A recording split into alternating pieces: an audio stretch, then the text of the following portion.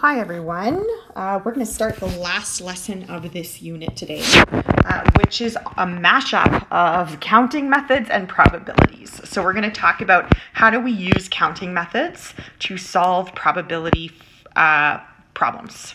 Okay, and one thing that you always want to keep in mind with probability when you think that things are getting a little bit complicated is this guy over here. Probability,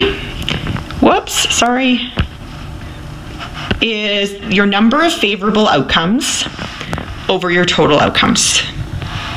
So if you can kind of separate the problem into two parts, how do I figure out my number of favorable outcomes and how do I figure out my total outcomes? That can really help you to solve the problem. All right, let's jump into it. Jamal, Ethan, and Alberto are competing with 7 other boys to be on their school's cross-country team. All the boys have an equal chance of winning their trial race. Determine the probability that Jamal, Ethan, and Alberto will place first, second, and third in any order.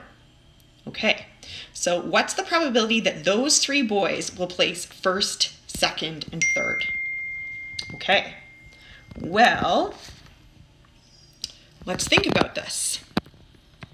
Let's think about how many ways favorable could those 3 boys place first, second, and third? That's what's got to go in the numerator. Okay, now if we want to think about how many ways could 3 boys place first, second, and third, we need 3 spaces. Right? And for first place, we have 3 options, Jamal, Ethan, and Alberto. So we can put a 3 here. For second place, we only have 2 options because one person has already placed first. So we put a 2 there. And then for third place, there's only one person left. So we've just done the favorable outcomes, number of favorable outcomes. For total outcomes, we have to think, well, how many people are on this team? There's Jamal, Ethan, and Alberto, and 7 other boys. So 3 plus 7 is 10 total. Okay, so again, 3 spaces for first place, second place, and third place. Now, how many different options do we have? I should put it that way. For first place, if there's 10 people in total, 10. Any one of them can come in first. So this first number in here is 10. How many different people could come in second? Well, now there's 9 left. So this would be 9, and this would be 8. Okay, so if you multiply those out, 3 times 2 times 1 is 6. And then this becomes, well, let's think about this. 9 times 8 is 72. 72 times 10 is 720. Okay, and that reduces, you can divide those both by 6 to 1 over 120. So that is the probability. All right, here's another one. Amanda is asked to choose 3 letters from the word woman. Determine the probability that the letters Amanda chooses correctly spell the word men. Okay, so she has to choose 3 letters and she has to correctly spell the word men. Let's think about how many ways could she favorably do so. So there's 3 letters. And if you think about spelling a word, order is important. So this is a permutation, not a combination. I'm going to set up spaces. 3 in the numerator, 3 in the denominator. Okay, you may actually want to do the denominator first here. How many different ways could she arrange 3 letters if she's got 5 to choose from the word women? Well, she has 5 options for the first one, 4 for the second, and 3 for the third. Okay, now she has to correctly spell the word men. So if you think about spelling the word men, we actually only have 1 option for the first letter, because if you want to spell the word men, M has to come first. So this must be an M, this must be an E, and this must be an N. So there's only 1 option for the first letter, 1 option for the second, and 1 option for the third. So this becomes 1 over 5 times 4 is 20, times 3 is 60. All right, let's do another one. City Council consists of 6 men and 8 women. 3 representatives will be chosen randomly to form a subcommittee. What is the probability that Wade and 2 women are chosen to be on the subcommittee? Okay, so firstly, subcommittee, no positions. This is a combination. Okay, so Wade and 2 women. Well, Wade is already chosen, so we just got to choose the women. Okay, how many ways can we choose 2 women if there are 8 women to choose from? That's going to be our numerator, right? Because that's favorable. We want Wade and 2 women. So that would be 8, choose 2. Okay, what's the probability, what's the total rather? Well, the total is how many people do we have to form this committee? 6 plus 8 is 14. And how many people can go on the committee? 3. So the total number of committees that you can form is 14, choose 3. Okay, and this I'm not gonna, I don't have a graphing calculator on my iPad, which is what I'm recording on. So I will allow you guys to put that into yourself to check these, but this works out to be 28 over 1008, and that is 1 over 36. Okay, but even if you just, if this was written response and you just had that down, I'd be happy with that. Okay. All right, so there's a couple of practice questions here. I do want to go through a couple of them with you because they are different from the ones that we have seen.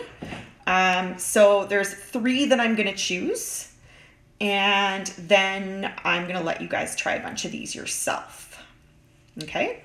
So let's maybe turn to number 4, which I believe is on the next page. So let's go to the next page.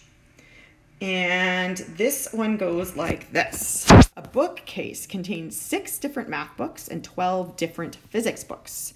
If a student randomly selects 2 books, 2 of these books rather, determine the probability that they are both math or both physics. Okay, so this is an or question. Okay, so it's a case problem. It's a case problem. Okay?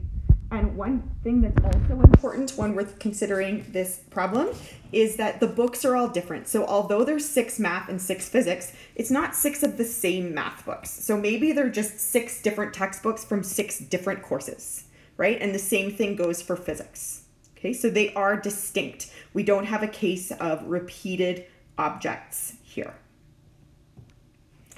Okay, all right, so let's think about this. What is the probability that if you're grabbing 2 books from the bookshelf, right, that you're kind of picking them up one after the other?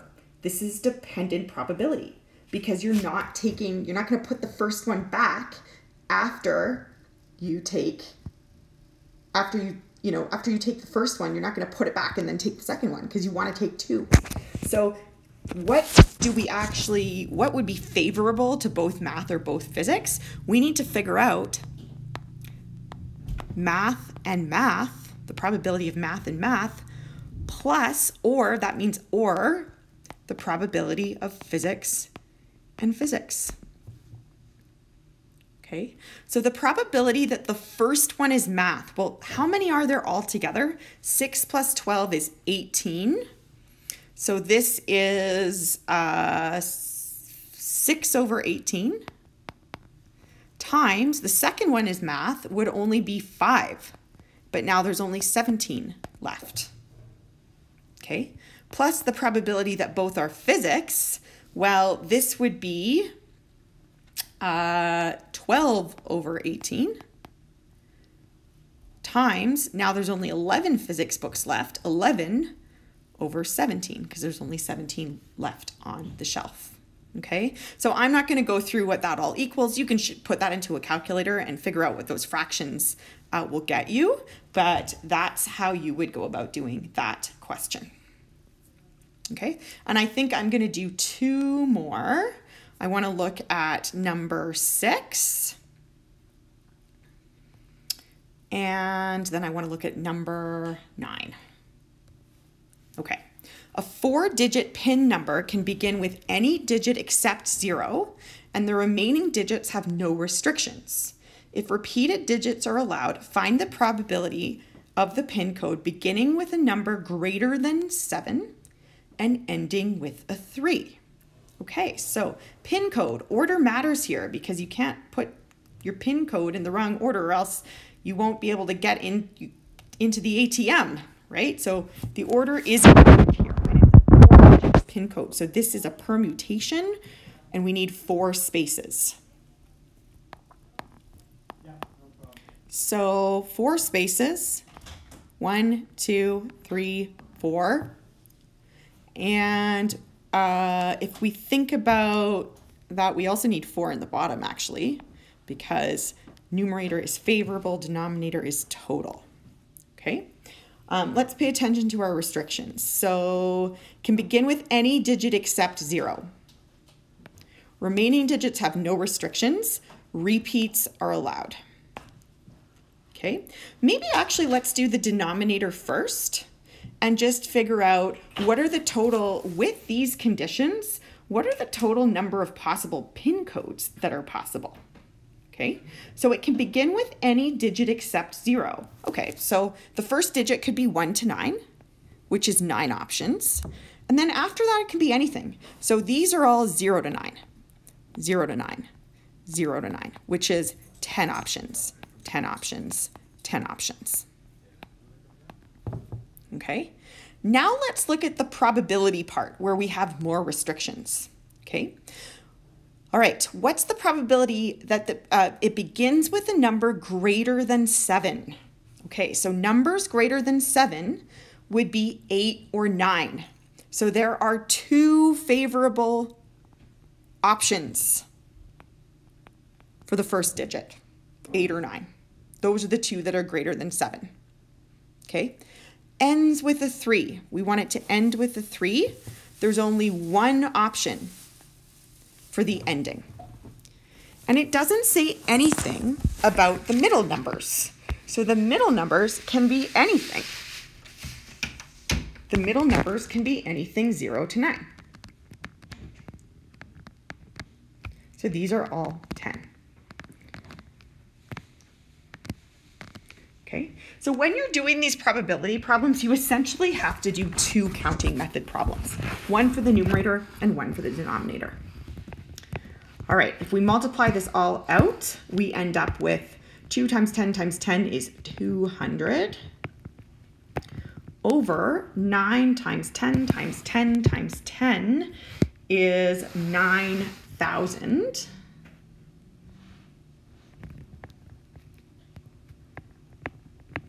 Okay, and then that reduces to 2 over 90.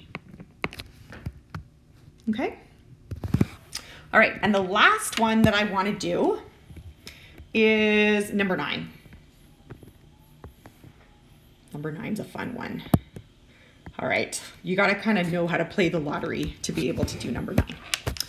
Lotto 649 has 49 numbers you can choose from, and you must pick 6. If a free ticket is given out, or a free ticket is given out by matching 2 correct numbers. Sorry, let me reread that. I thought my grammar was wrong there for a second, but it looks like it was correct. If a free ticket is given out by matching 2 correct numbers, what is the probability of getting this particular prize? Okay, so firstly, a couple things about this lottery. There's 49 numbers, 1 to 49. You choose 6 in any order, and if those 6 are picked in any order, you win the jackpot. Okay, and then you get like smaller prizes depending on how many you get right. So if you get 2 out of the 6 right, you win a free ticket. Okay, now If you think about this though, there's 49 numbers.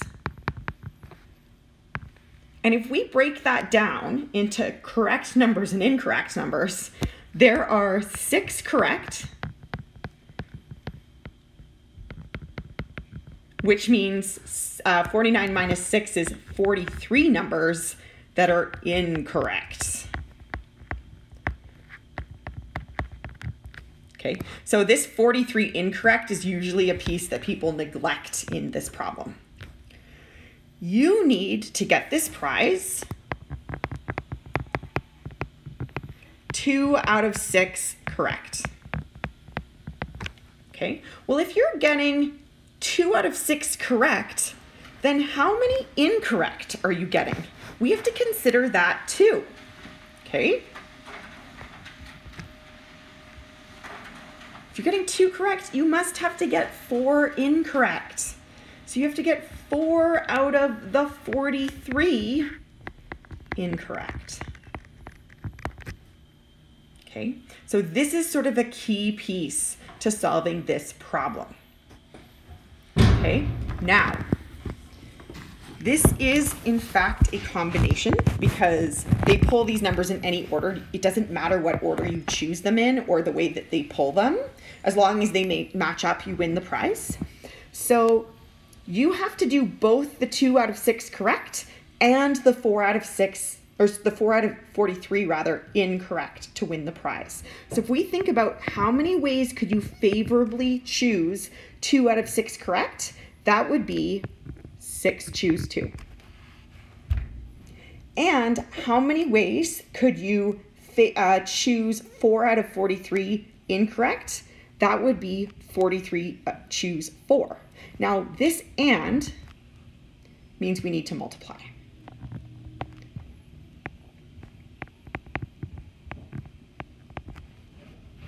Okay, now the total is how many different lottery tickets are there that exist in this type of competition? Well, there's 49 numbers in total, and we got to choose 6 of them. So the denominator is going to be 49 choose 6. Okay, now when you multiply this all out, again, you guys can plug these into your calculator. You end up with 15 times 43 choose 4 is 123,410. Trust me, I don't know these off the top of my head. I did this before. Over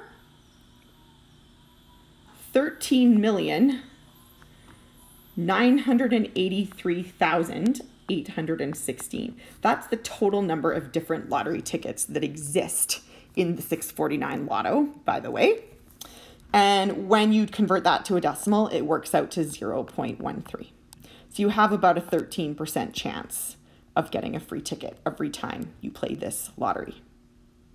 Okay, so I'm going to leave it there for today, and I will see you guys